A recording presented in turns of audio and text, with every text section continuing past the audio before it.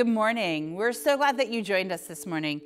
I'm going to start with our call to worship this morning, found in Psalm 146. Praise the Lord. Praise the Lord, my soul. I will praise the Lord all my life. I will sing praise to my God as long as I live. What a great reminder of encouragement that is, that we are called to praise God all the time, regardless of what's happened this week, whether it's been a great week or a hard week. Our call and our reminder is to still come together and to praise our God. Would you pray with me this morning? Father Almighty God, we thank you. We thank you that regardless of the storms of life or the great times in life, we get to come to you and to praise you. And so today as we gather, whether we're gathering in person or online, in our homes, with our families, by ourselves, wherever it is that we are gathering, Lord, may we gather together and praise you, our God, every day of our lives. It's in your name we pray. Amen.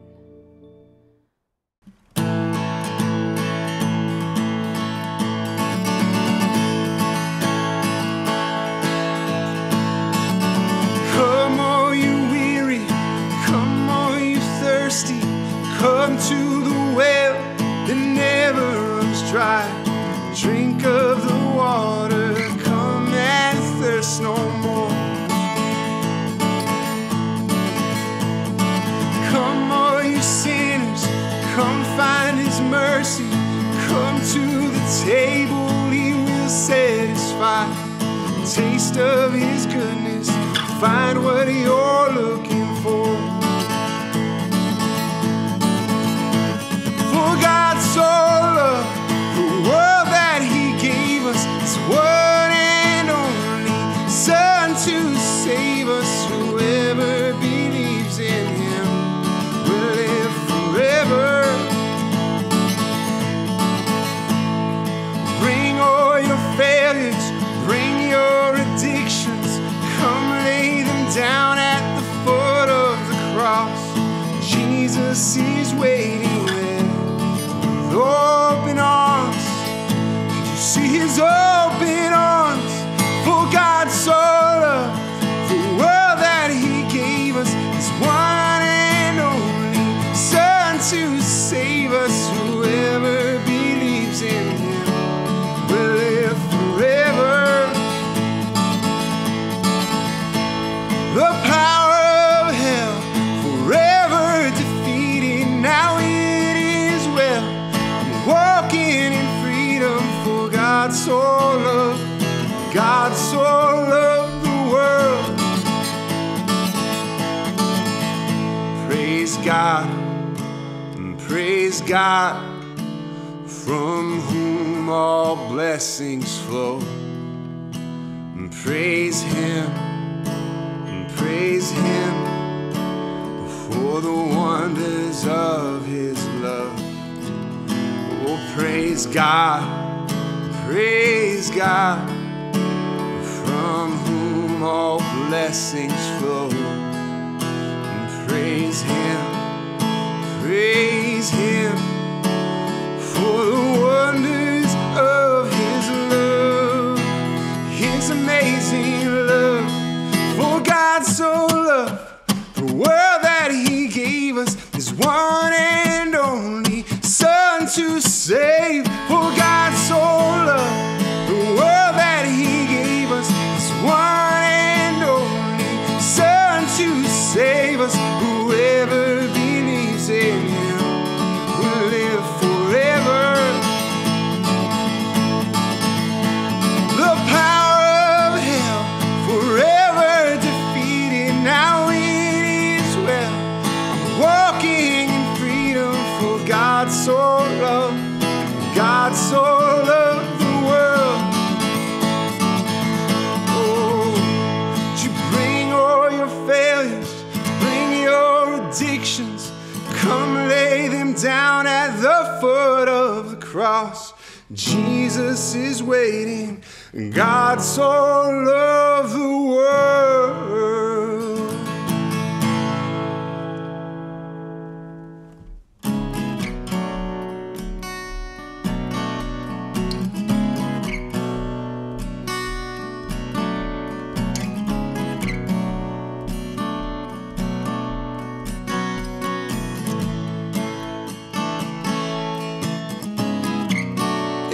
empty me out,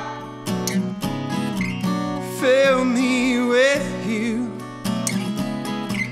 Lord, there is nothing I can give to you. I lay down my life here at your feet. You give me life so complete. I died with you, was buried with you the moment I believed. I rose with you, ascended with you into the heavenlies. Lord, it's not me, it's you inside of me. Jesus, you're all these eyes can see. Yeah. Empty me out, fill me with you. Lord, there is nothing I can give to you. I lay down my life here at your feet. You give me life so complete. I died with you, was buried with you the moment I believed. And I rose with you, ascended with you into the heavenlies. Oh, and I died with you, was buried with you the moment I believed. Oh, and I rose with you, ascended with you into the heavenlies. Oh Lord, it's not me, it's you inside of me. Jesus, you're all these eyes can see. Oh Lord, it's not me, it's you inside of me. Oh Jesus, you're all these eyes can see. Empty me out. Oh, Lord, empty me out so completely. 'Cause I died with you, was buried with you the moment I believed. Lord, I rose with you, ascended with you into the heavenlies. Oh. Good morning, Bedford Community Church. I'm Jalissa, and today we have a couple of special announcements from our Children's Discipleship Director, Miss Melissa. August is coming up fast, and you know what that means. And if you don't know what that means, you need to pay more attention to your email and these announcements. It's VBS, VBS, VBS. Our worship team is practicing every week, and we're excited because in addition, Heather Zimmer and Jessica Frey, we have 6 youth members who will be leading worship for us. Decorations are popping up all over the church because I'm running out of places to store them. Bags are being packed and train cars are ready. So we're ready to reach out to the kids of our community and share the love of Jesus with them. It's our biggest outreach of the year. But we need you. We need volunteers. I need you to sign up. The link is below, and we're doing VBS a little bit differently this year, so there is some training required to participate. The entire congregation of BCC, I need you to invite people to VBS. This is a mission field in your own community. The Great Commission says to go and make disciples of all the world. Notice there's no age limit on that. Disciples only if they're over 13? No. So this counts. Parents, sign up your kids for camp. The deadline is August 6th. No registrations will be accepted after this, and I have found a fun, yet annoying way to help you remember. August 6th, August 6th, August 6th, August 6th. So thank you. Hey everybody, we have some Sunday school changes. Starting in August, we're going to change our Sunday school format. The elementary classes will be taking a break from August 1st to September 5th. They will be in service with their families. Nursery and preschool classes will still be meeting August 1st, August 8th, and August 15th. These classes will take their break from August 22nd to September 5th.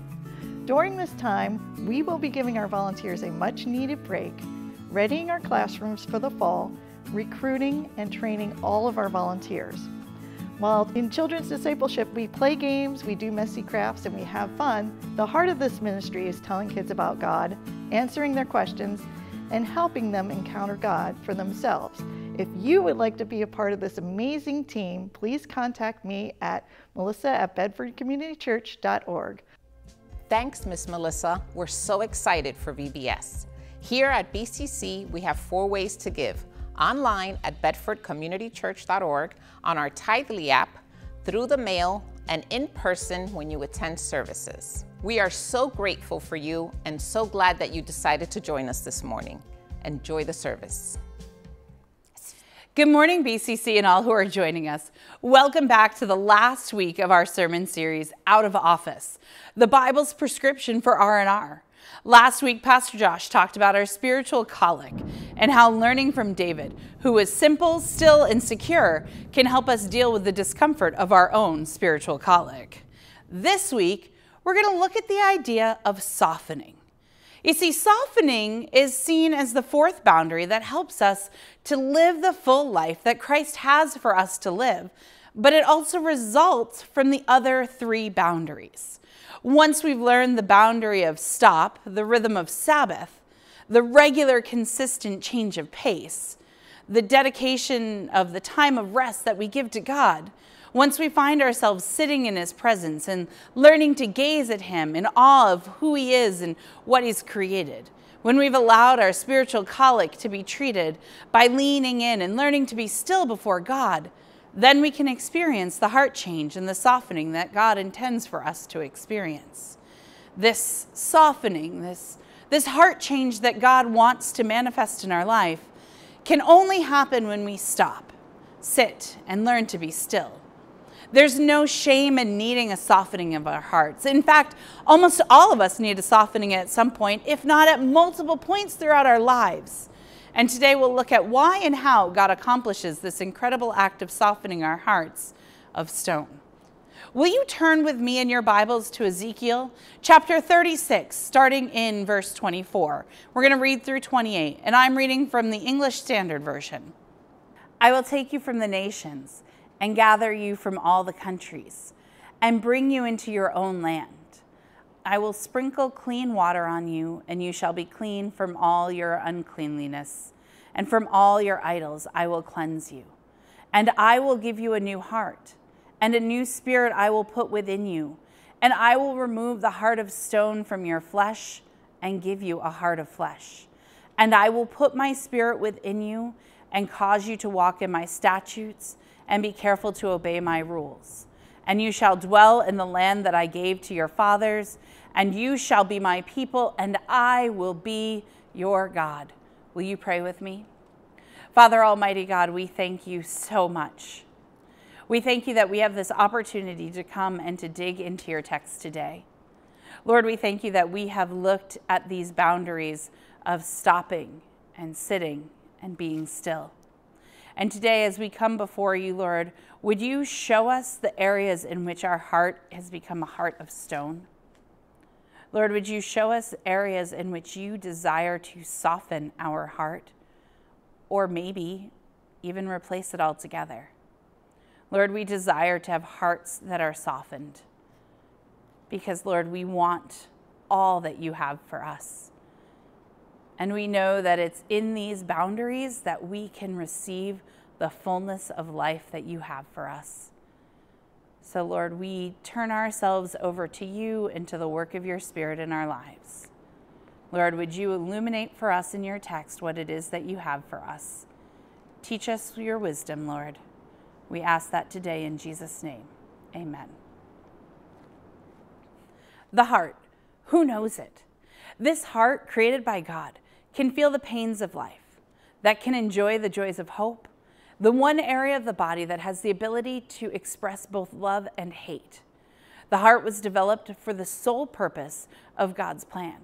We can't forget that this heart of ours is commanded by God to do probably one of the most difficult things that we don't want to do at times of disappointment, at times of trial, at times of loss, at times of betrayal, and that is to forgive, to trust, and to above all, love. In Scripture, we're called to love one another, even those whom we might label as our enemies. However, there is truth to be recognized, a truth we need to acknowledge, and that is this, that sometimes you might need God to give you a new heart. We might need our hearts to be softened. Sure, our hearts might not be fully stopped or stone cold, but it also might not be fully alive and vibrant. And who wants to live with something that is half dead? Even if it's still half alive, it's still half dead. So here's what we're going to do. We're going to tell our hearts to beat again. Let me share with you a true story. There's a pastor in Ohio who asked a member of his church, who was a surgeon, if he could be in the operating room to watch an open heart surgery. The doctor permitted him to observe, and the physician began the surgery. He removed the woman's heart, repaired what was wrong, and placed the heart back into her chest. And as he massaged her heart to get it going, it just wouldn't beat. He tried everything to start it, using other procedures, but nothing worked. And in an act of desperation, the surgeon knelt down beside his patient and said, "Mrs. Johnson, this is your surgeon. The operation went perfectly and your heart has been repaired. But you need to tell your heart to beat again." And when he finished saying those words, immediately her heart began beating. Even though the surgeon did everything necessary to repair her heart, the patient needed to cooperate with him. By an act of her will, she had to start her own heart beating. And this story inspired singer Randy Phillips to write the song, "Tell Your Heart to Beat Again." You see, maybe you've been rejected. Maybe you've lost a loved one and your heart has stopped beating.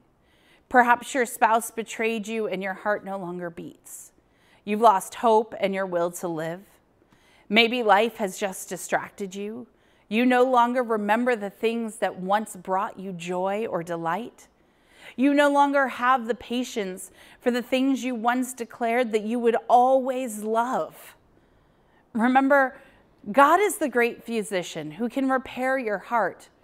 But you and I, we have to tell our heart to beat again. We must tell our heart to love again. We must command our heart to hope again. Just tell our heart to beat.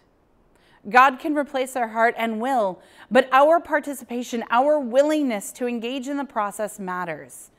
Our willingness to stop, to sit, to be still, and allow the Lord to soften our heart is what will allow the great physician to do what he does best, to fix the heart that doesn't work quite right. So let's look at today's text together. Our text comes from the book of Ezekiel. Now, Ezekiel was a prophet to the Israelite people during their time of exile. The Israelite people were God's people, and as you might know, they loved God, and they walked with God, but inevitably they would turn their heart from God, they would do their own thing, and yet God would forgive them, and this cycle repeated time and time again. And God used the prophet Ezekiel to speak the words of truth to the Israelite people, and these truths are still valid for us today. We're picking up the story in Ezekiel 36, starting in verse 24. It says here, "I will take you from the nations and gather you from all the countries and bring you into your own land. I will sprinkle clean water on you, and you shall be clean from all your uncleannesses, and all your idols I will cleanse you. Talk about a messy state to be found in. The Israelite people had become a scattered people and an exiled people. And during their time away, they had forgotten their own land. The people, their customs, they had adapted to new ways of living. They had taken to new customs. They had changed. They had forgotten where they had come from and who they once were. They had left behind the things that had mattered to them at one point in their lives. During their time away from their land, the Israelite people had taken to new idols and new gods, sometimes out of a means of survival. Other things had become more important to them than God. And he saw this, and he knew that he would need to take action. He says, I will take you from the nations and bring you into your own land. I will sprinkle you with clean water, and you shall be clean. I will cleanse you. And he goes on to recognize that it isn't just an exterior condition. And this is where it gets serious. You see, if we stop and we sit and we get still, we're doing all of these things, and these are all exterior behaviors, but they're helping us address the more serious interior conditions. And that's what God wants to address in verse 26.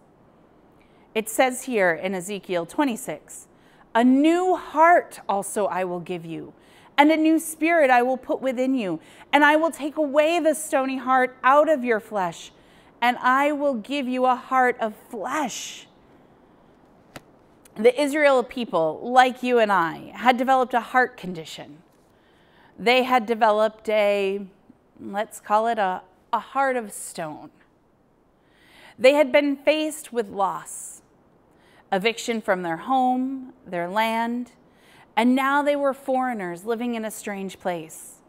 They had suffered life as outcasts. They had lost their livelihoods, their identities. They had forgotten who their God was, and they had forgotten who they were. They had gotten so entrenched in their new world and their new surroundings and had given over to their new life, sometimes just to survive, that their hearts had become like stone, no longer working quite right. Things that wound our hearts come to us not only from the outside, but they can also come from our own choices. Yes, offense will come at us and from different people and at different stages. But sometimes the offenses that seem to have the biggest impact in us are the offenses that come from within us, from our own choices. Why?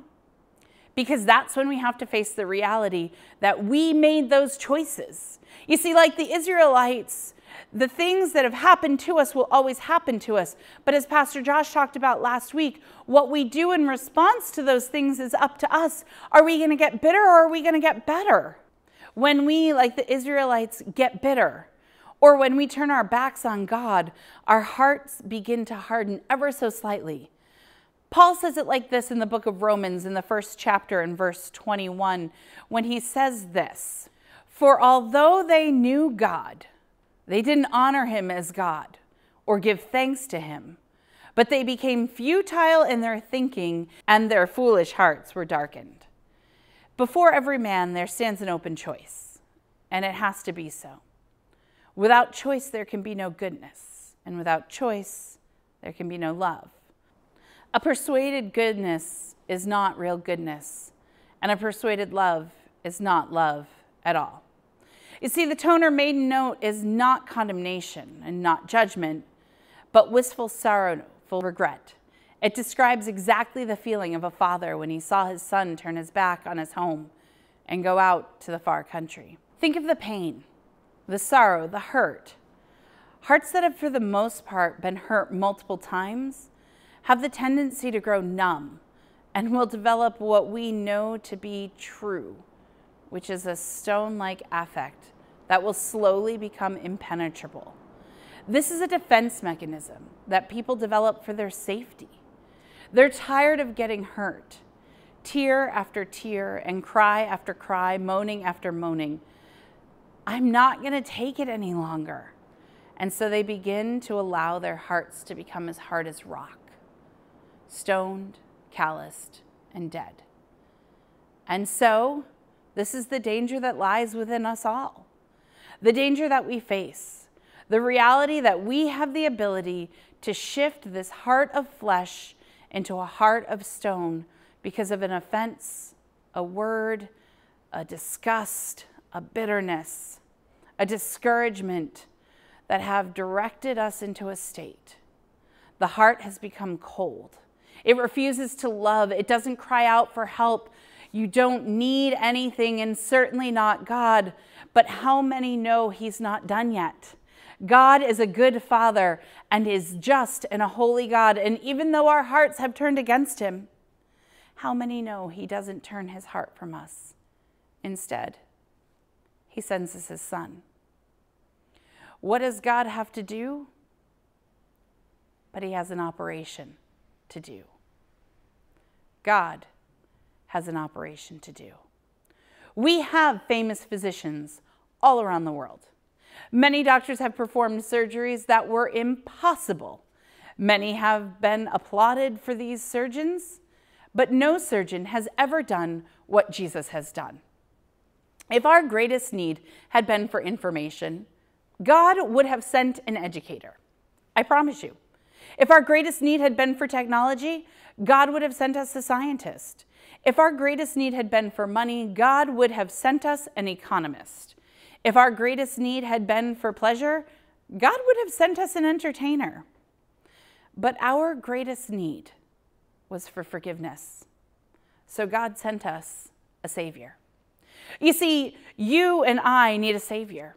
The Savior, Jesus Christ. We are desperate in need of forgiveness. We are desperate for his forgiveness, and only when we can embrace his forgiveness, only then are we able to live again. But we are going to need to do some things here. We're going to need to deal with some of the issues. We're going to need to lay down our hearts at the altar. Let us think of the procedure of heart surgery for a moment, shall we? You see, heart surgery is performed because there's an artery blockage. They don't just decide to do a heart surgery. They determine this with a series of tests and blood work and x-rays and EKGs and stress tests. Now, how many of you know you don't need any more stress? But when we look at this in the spiritual aspect, God also examines our hearts and notices that there are some procedures he needs to perform because there are some things that are blocking the passage, the way to our heart.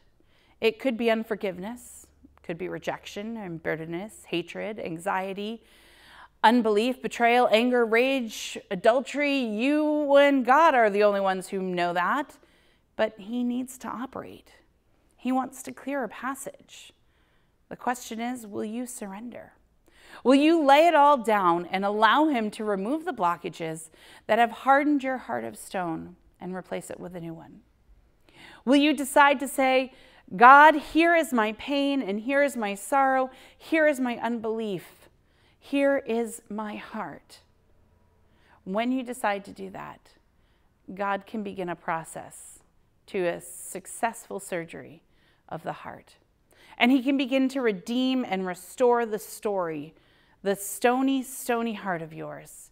He will remove the heart of stone and replace it with a heart of flesh, one that can feel, one that can love, one that can rely on him again. And when he does that, the individual will say, thank you. You can repent and you can apologize to God. You can offer yourself back to the Lord because what we needed was forgiveness. And Jesus Christ is the one that can do that. But when does he do this? When we have learned and are willing to engage in those first three boundaries. When we have learned to stop, to Sabbath, to establish a rhythm where we understand that on the seventh day there is to be rest. Learning to sit, to position ourselves before God, to allow him to see our hearts, to look deeply, to even ask him, as David did in Psalm 139, "O Lord, search me and know me." To look directly at God, our Creator, and invite him to look at what he has created, and then to be still before him, to hear from him, to receive comfort from him. Only when we are stopping, sitting, and still can God soften our hearts and switch our hearts of stone. then God will have the time and space to change our hearts to hearts of flesh. Then God will be able to soften the heart that is becoming hardened. Then God will be able to remove the clogged, diseased, wounded portions of the heart he so longs to have beating fully. In our opening illustration, we have a miracle that took place as a doctor speaks to his patient after heart surgery and whispers in her ear, "Tell your heart to beat again." And as it is recorded, the heart begins to beat again. How wonderful God is to whisper in our ear and assure us that we can tell our hearts to beat again. As this takes place, God will continue to minister to us and through us. With this new heart he has given us, he begins to write his truth on our hearts, and we become the living vessels of a wonderful work of God. The last two verses of our text read like this. In verse 27, "I will put my spirit within you and cause you to walk in my statutes and be careful to obey my rules. And you shall dwell in the land that I gave to your fathers, and you shall be my people, and I will be your God." These two verses to the Israelite people were the best news. The Spirit of God in them, causing them to be able to walk in God's statutes and obey his rules, would be wonderful. But more wonderful than that would be the gift of land and identity. God was promising them life through the gift of land and a forever identity as his people. And these are the very same promises that he still offers to us today as his children. That when he softens our hearts, we will know him better, love him deeper. We will be his people and he will be our God. Paul, in his letter to the church at Corinth, reminds them of this connection to God in this way in 2 Corinthians chapter 3, verse 3. "And you show that you are a letter from Christ delivered to us, written not in ink, but with the Spirit of the living God, not on tablets of stone, but on tablets of human hearts." This is the good news, that God can change you because he has changed your heart through the gospel of Jesus Christ.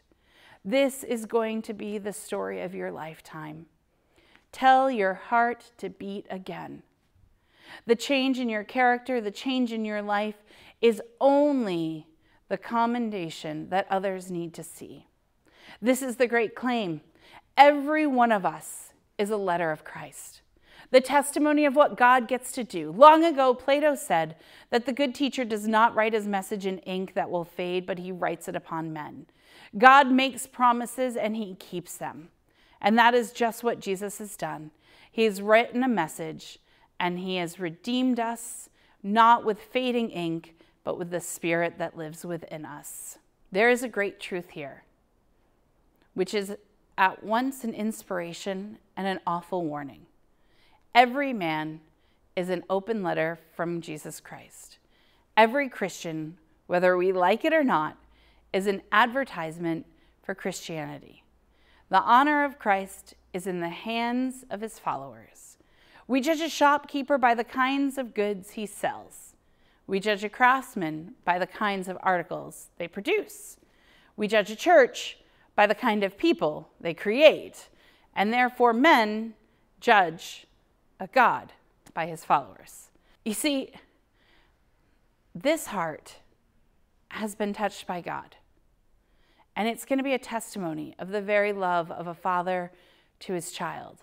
And now that God wants to give you a renewed, pliable, submissive heart, now he has replaced with it a new one. There's a need to tell your heart to beat again. When your heart starts to skip a beat, or when your heart starts to get clogged, it's time to slow down.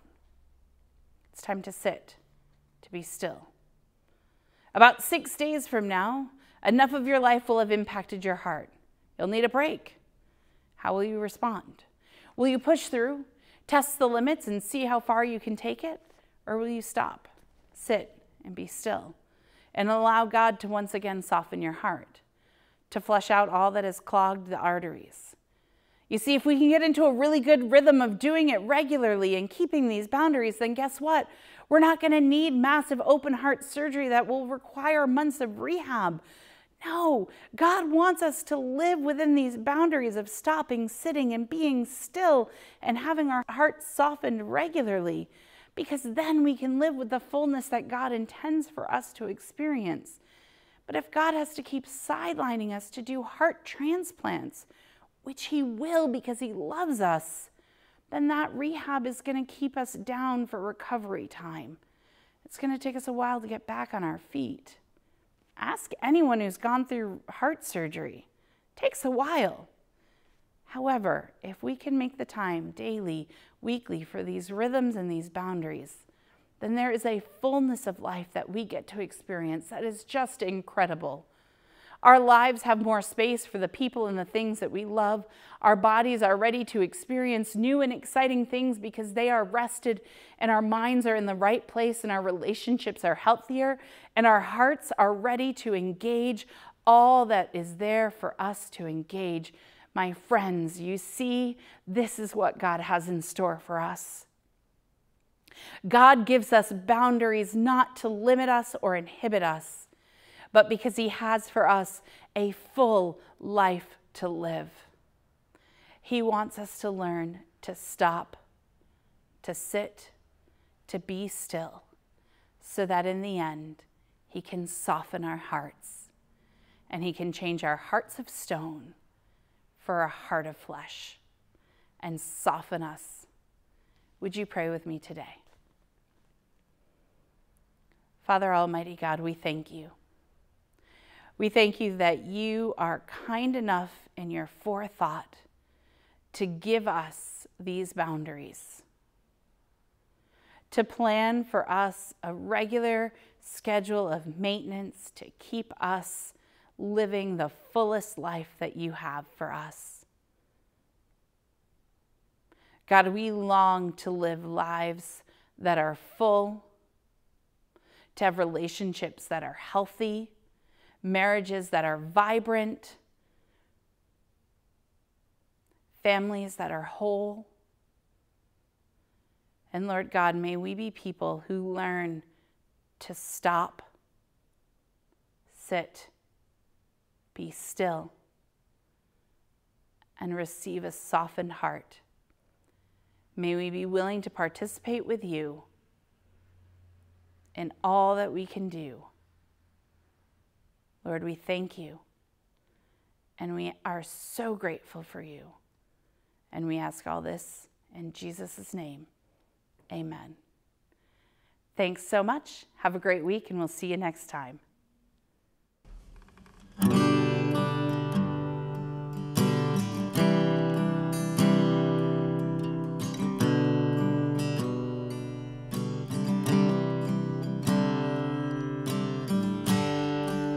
Worthy of every song we could ever sing, worthy of all the praise we could ever bring, worthy of every breath we could ever breathe. We live for you.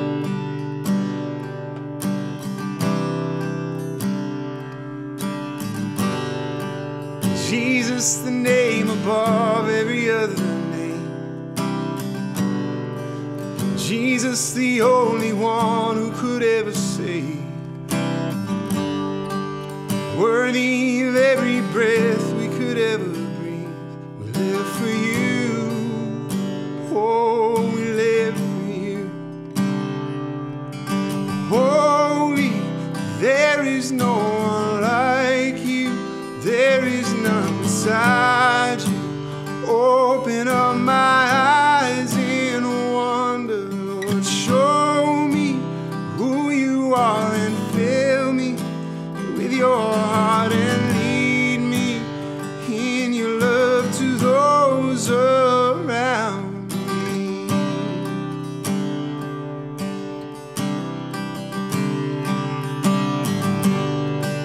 Jesus, the name above every other name. Jesus, the only one who could ever save me.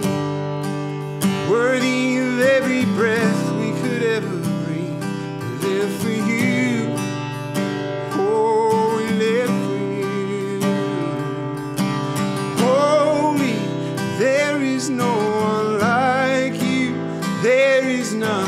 beside you. Open up my eyes in wonder. Lord, show me who you are and fill me with your heart and lead me in your love to those around me.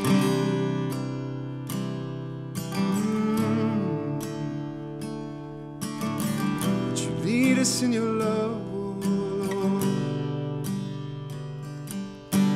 I will build my life upon your love.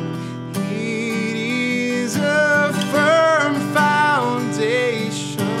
I will put my trust in you alone, and I will not be shaken. Oh, I will build my life upon your love. It is a firm foundation, and I will put my trust in you alone, and I will not be shaken. Holy, there is no one like you, Lord. There is none beside you. Open up my eyes in wonder and show me who you are, Lord, and fill me with your heart and lead me in your love to those around me. Oh, I will build my life upon your love. It is a firm foundation, and I will put my trust in you alone, and I will not be shaken. Oh, I will build my life upon your love. It is a firm foundation, and I will put my trust in you alone, and I will not be shaken. Holy, there is no one like you. There is none beside you. Would you open up my eyes in wonder? Lord, show me who you are and fill me with your heart and